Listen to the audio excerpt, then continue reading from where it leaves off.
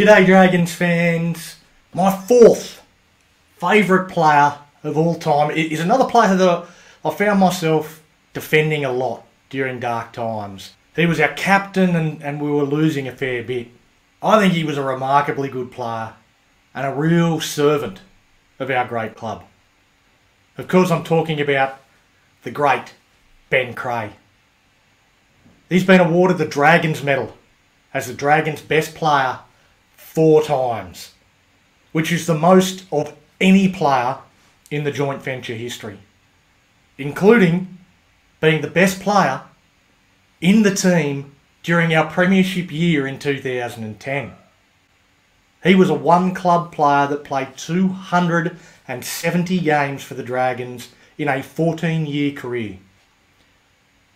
Of course, everyone knows he made his debut as a winger.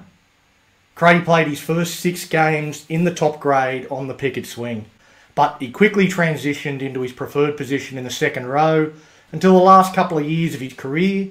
As he slowed down, he moved into the middle, playing as a lock or even as a prop.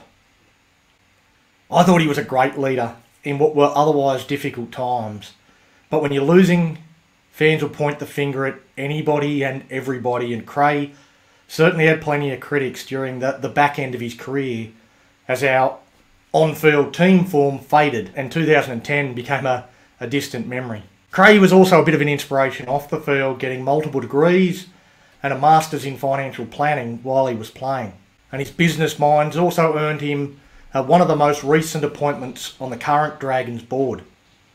He's only been there since morning tea, but I'm sure he will approach his role with the same passion for this club that he had as a player, and he will do everything he can to ensure there are better times to come.